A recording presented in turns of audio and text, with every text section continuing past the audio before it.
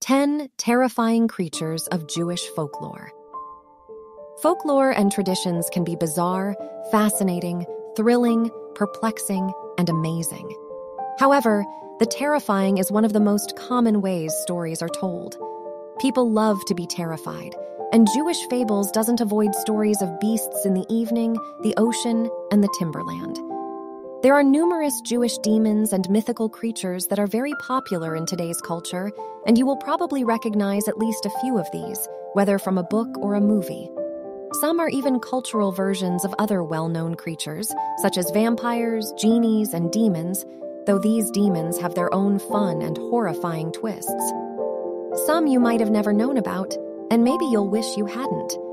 If you want to learn more, you may need to study Talmudic writings for years or delve into the depths of Jewish mysticism through Kabbalah. However, this list should give you a good start. 1. Leviathan. The Leviathan is a massive sea creature that is thought to be unbreakable. At first, there were two of them, a male and a female, but God killed the female so that it wouldn't be possible for them to reproduce and destroy the world. In Olam Haba, the world to come, which is the Jewish conviction of life after the Savior comes to earth, it is accepted the Leviathan will be filled in as a dinner. At the point when the Leviathan is ravenous, it produces heat from its mouth, which will heat up the waters around it, and its eyes sparkle and produce incredible light even over the water. The only thing the Leviathan is afraid of are kilbit, which are worms that cling to fish's gills and kill large fish. However, due to their small size, you might have trouble finding one of these worms. Therefore, you should definitely avoid the Leviathan. 2. Agrat Bat. Malat Agrat was a Talmudic demon who was said to attack on Wednesdays and the Sabbath with a group of 180,000 angels that destroyed things. Agrat Bat Malat is sometimes thought to be another version of Lilith, the demon mentioned earlier in this list. Be that as it may, she has her own references in the Book of Scriptures, which are unmistakable. It is believed that this demon gave birth to Asmodeus by mating with a sleeping King David. She is frequently compared to a succubus due to her tendency to target men, particularly those who are asleep. This isn't an experience numerous men would appreciate in any case, and there are solid ideas toward men not to rest alone on those evenings when she is active. 3. The Alice Killings. In the middle of the 2000s, Japan began to pay a lot of attention to the urban legend of the Alice Killings. Somewhere in the range of 1999 and 2005, a unidentified chronic executioner is said to have left an exemplary distinguishing mark, really a playing card, and Alice written in the blood of every casualty. In contrast to the legend, which asserts that the murders are never solved, the actual serial murder case it is based on occurred in Spain between the years 1978 and 2003 and was carried out by Alfredo Galán Sotillo. Similar to the urban legend that it sparked, Sotillo left playing cards as his signature. In the end, he would be caught and sentenced to 142 years in prison in 2003. If his killing spree had been as brief as the legends, he might have been able to get away with it as well. 4 Golems. Not Gollum from The Lord of the Rings, not at all. Golems are creatures that are made of clay or other lifeless materials and are meant to help a community that is having problems during a hard time. They are said to have only been made by Jewish mystics who were well versed in Kabbalah, which is Jewish mysticism, and their skill proves it. In most accounts, golems are made to help, but they actually make more trouble than they solve. A golem was created by Rabbi Judah Loew of Prague to protect the Jewish community of Prague from anti-Semitic attacks. However, when it became violent, it was destroyed. According to some, the golem is still in the Altneuschel in Prague's attic, waiting to be brought back to life when it is needed again. It is unclear what kind of harm the golem did, but this man's creation may represent God's own creation of humanity. Despite the fact that God might have made humanity, they are allowed to accomplish something useful or malicious however they see fit, as golems made to fix what is happening can frequently make those very circumstances significantly more serious and frightening. 6. Doryodo Temple. The Doryodo Sanctuary quit acquiring numerous new guests around 1908 when guests were redirected to the Yokohama rail line. The drop in foot traffic caused the crime rate to rise, which led to the 1963 robbery and murder of an elderly woman on the premises. The temple was destroyed when the thief took the only money it had left. People who still go to the shrine say that the old woman is still crying in the forest next to it. Nonetheless, this was not the finish of sad passings in the sanctuary. A young girl at Riki Daigaku University had an affair with a professor in 1973. Naturally, the professor had a wife and 2 children. The teacher's better half became dubious and very sad, ultimately undermining self-destruction so he would tell her who he was cheating with. As a result, the professor came to the conclusion that in order to clear his name, he would have to kill his student. After inviting her to his house, he strangled her and dumped her body next to the temple. The dad then returned home and serious a family murder self-destruction with his better half and 2 youngsters somewhat later. The young girl was not found for 7 months, despite the fact that the family's bodies were discovered quickly. According to reports in the media following the discovery of the body, temple visitors heard the young girl yelling, "I'm H5. Shadim are types of spirits or demons in Jewish folklore. However, their description differs significantly from that of demons in Christian or Muslim contexts.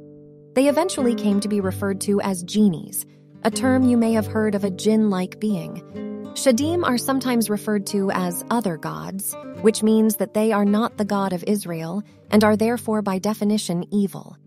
They only appear twice in the Bible, and their only appearance is in a negative light, as in Deuteronomy 32:17, which reads, "They sacrificed to devils and not to God, to gods they did not know, that were newly arrived, and their fathers did not worship them." The Shadim, always referred to as the plural, are referred to as devils and gods whom they knew not in this quote.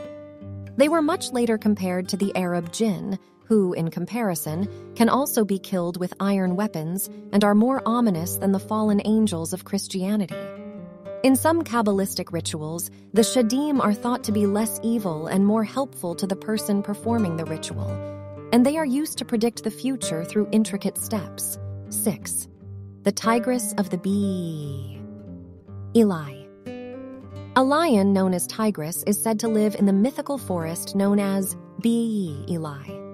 According to legend, Tigris is so large that it has a gap between its ears that is nearly 14 feet, 4.3 meters, or 9 cubits. As indicated by the fantasy, when the Roman sovereign Hadrian asked Rabbi Joshua ben Hananiah to show him this madly enormous lion, the rabbi attempted to caution him against it because of its uncommon nature. The lion's roar could be heard almost 4 miles, 6.4 kilometers, away because Hadrian insisted. Thus, every one of the pregnant ladies in the space prematurely delivered, and the walls of Rome imploded. After the lion drew another mile closer, he thundered, and every one of the Roman men's teeth dropped out, and the ruler tumbled from his privileged position. You wouldn't want to ever come face to face with this truly terrifying lion. The rabbi was able to pray that the lion return home, which was good news for Emperor Hadrian. 7 Nephilim. The Nephilim are the world's giants, mostly before Noah's flood, and are the Watchers, angels sent down from God to send messages, and humans' descendants. They are frequently referred to as fallen ones, despite the fact that the term hero is fraught with controversy. They were, to be more precise, human-replicated offspring of fallen angels who were referred to as Watchers. The world had fallen into vice and evil prior to the flood, and the unnatural Nephilim are cited as one of the factors that necessitated the flood. They were terrifying giants, but they are not extensively discussed and are only mentioned a few times in the Bible. 8 Estries, vampires. Female vampires known as estries are said to have preyed on Hebrew citizens. The term is from the French strix, and that signifies evening person. They attacked randomly and were beautiful creatures. The estries are described as having been created on the first Friday, but remaining incomplete when God rested on the Sabbath in the religious account of Jewish tradition in medieval Germany, that is the Sefer Hasidim. According to a different story, they were made at the Tower of Babel and could fly by being anointed with special oils. Striking, grabbing their hair, or forcing them to swear could be used to control estries. An estry could only recover from a direct blow by eating the bread and salt of the person who was attacking them. Additionally, they could change bodies to trick someone into giving it over. There are numerous accounts of people successfully killing an estry, even in their transformed state, despite the fact that it is unclear how they were ever recognized. And Lilith do, largely to her origin story, Lilith is an increasingly popular Jewish folkloric demon who was believed to be extremely dangerous for infants and pregnant women. Before Eve was made from Adam's rib, it is believed that Lilith was the first wife of Adam. She was made of clay alongside Adam. The story says that she disobeyed Adam and called God by the name of God, which is a name that is forbidden and often has 4 letters, Y-U, and the Garden of Eden was destroyed. She is referenced once in the book of Isaiah and furthermore in the Dead Ocean parchments. Curiously, the notice is in a psalm utilized for expulsions. In contrast to her evil, baby-murdering sprees of her past, Lilith today represents more feminine ideals. She is said to have left Adam in her story because she wanted more freedom and he was controlling and dominating over her. She escaped to the Red Ocean, birthed around 100 devil babies a day, and promised to be a foe of Adam and at last Eve. However, she has come to symbolize equality, independence, and sexual liberation due to her break from Adam's control and transformation into a powerful female figure on her own. 10. Dibbuks. Dibbuks are creatures of Jewish folklore said to possess individuals, often attributed as the reason behind a person's mental illness. According to the myth, a dibbuk comes into existence when a person dies with a great number of sins and wanders the earth until it can find a living body to possess. To remove the dibbuk, a rabbi would need to perform an exorcism alongside 10 other men dressed in burial shrouds. Most importantly, the rabbi performing the exorcism would have to make sure the dibbuk was released from between the nail and skin of the big toe so that it didn't damage the host's body in any other way upon exiting. The story of the dibbuk was made popular by a 1916 black and white film called Der Dibbuk, a Yiddish language drama about the creature. More recently, a dibbuk box was auctioned on eBay. It consisted of a wine cabinet purported to be the living space of a dibbuk that created nightmares and bad luck for the owner. Kevin Manis, the person who sold the box, made up a detailed story about its origins that he eventually admitted to being a creative writing experiment. If you love this video, please subscribe to the channel to receive the earliest notification of the next videos. Click the like and share button to spread this video to everyone. And please take a look at the video description to support us. Thank you for taking the time to watch this video.